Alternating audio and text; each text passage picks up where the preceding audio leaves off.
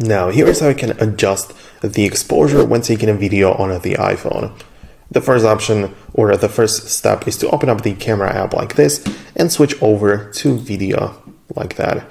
And by default, the exposure is set to manual. And it's a good thing because the iPhone just adapts to the environment. That's really nice. But in case you want to change it, you have to just click anywhere on the viewfinder, like click on any subject which you have inside of the camera, like this.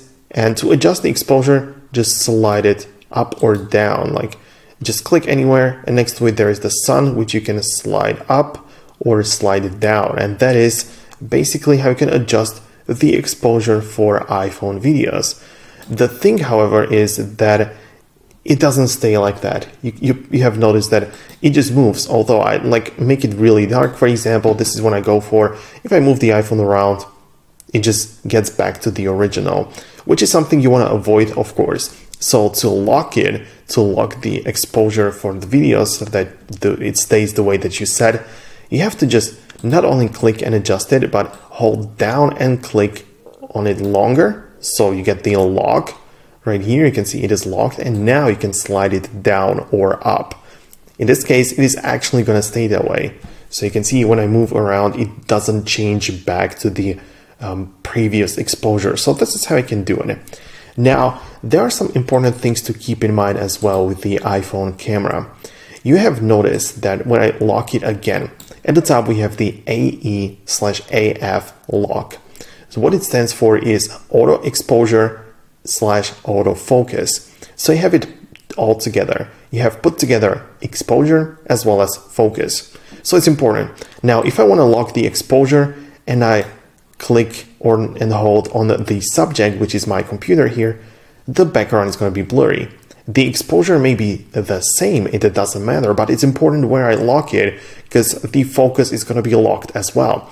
If I lock the exposure on the backside, on the background, now I can adjust the exposure, no problem, but the focus is on the background, not on the main subject. So this is an important distinction and it's something to pay attention to. If you, for example, are not happy that it is bundled together, the exposure and focus, the only option you have at this point is to download a third-party camera app. And if you are really serious about taking photos and videos on the iPhone, I believe you should actually look for someone.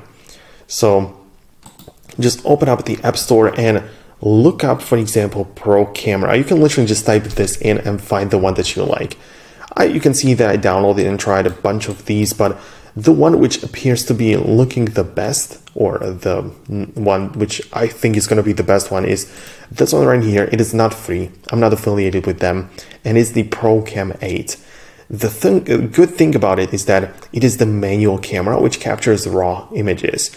And it is manual because when you scroll down and look it up in the description, you can see that you have all the manual controls, manual exposure, manual shutter speed, ISO, focus. It's all separate as if you were using an actual DSLR. So you can set up the shot exactly the way that you want. So that's really good, right? It's not like you click and it's not as simple as on the built-in camera app. I mean, I get the point. For the average user, this is definitely fine.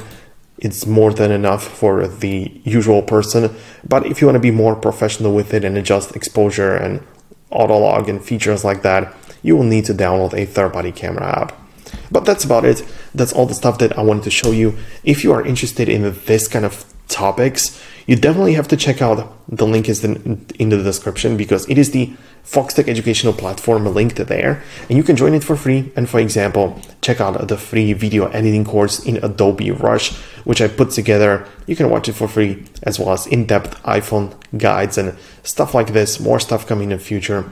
Definitely check it out right there, and I will see you inside. For now, thanks a lot for watching. Hit the thumbs up under the video, subscribe here on YouTube, and I'll see you later on.